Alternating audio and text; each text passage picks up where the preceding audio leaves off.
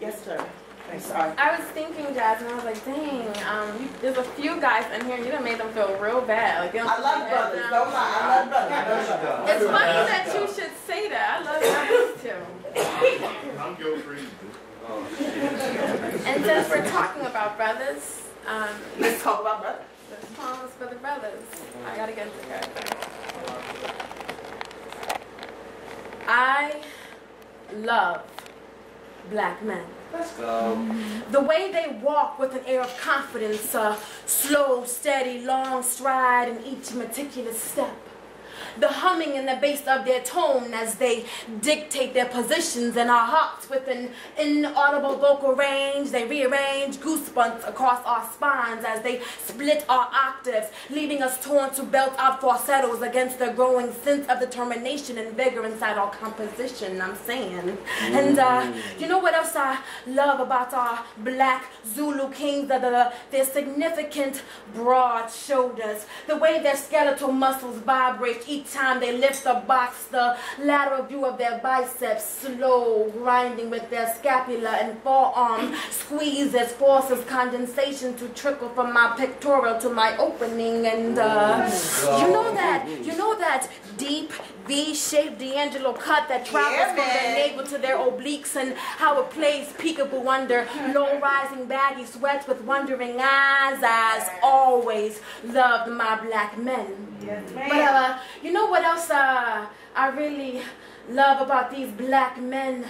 I love how they shot sequels of life inside of my waiting uterus, giving me a sense of ecstasy and purpose that my existence has never experienced before. Eternally grateful as mankind. But you know what I really love about our strong Nubian kings, ruler of the V and builder of the passage to motherhood?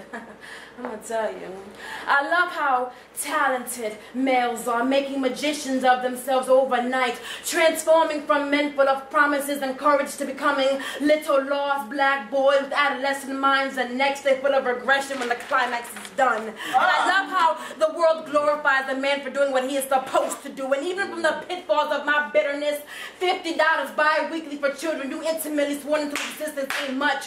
2 hours every other day bouncing your legacies on your lap on display isn't exactly a fucking holiday. And excuse my French, but these English-speaking men are some of the most insecure species, multiplying their excuses on this earth. And selfish is he who tree hops and leaves his nut to fester on the limbs of a woman's love, while he swings his masculinity from one honeysuckle to another, never stopping to look back, because the world opens the doors for little black boys running away from responsibility.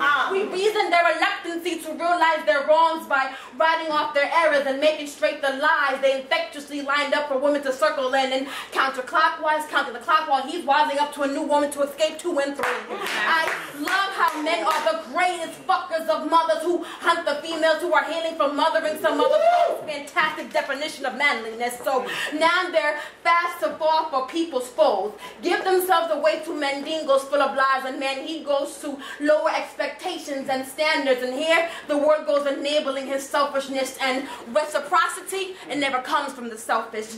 And accountability, it never rests on the lips of a selfish boy. Instead, it is a woman that is shot down by his accusing finger. And while I'm drowning in responsibility, check this, you'll all levitate him for being an outstanding per diem father. And you'll snap your fingers and blame me for being the bitch that caused this man to return to his boyhood. And hood boys aren't the only boys in the neighborhood to create this cultural norm. It's you.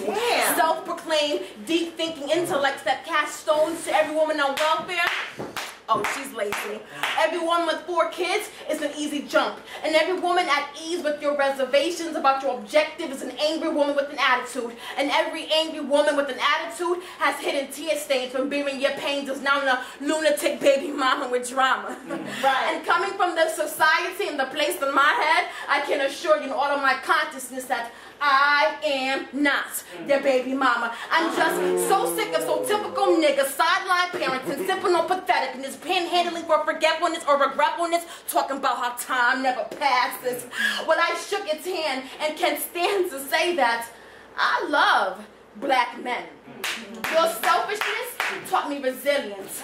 Your betrayal made way for my spiritual connection. Your indignant entitlement motivated my survival. And your deceit and overthrowing responsibility, shit, it didn't remove my crown. And walking out and being a responsive man only made me fruitful and enhanced my awareness of my self-worth and divine purpose to provide and protect my prince from peddling peasants promising to perforate his perfection. So, thank you, black men, for bettering me. Sincerely, truthfully, always yours, Toya, Jasmine, Janita, Jamila, Tori, Leisha, Renee, Shirley, and of course, Decipher. All right.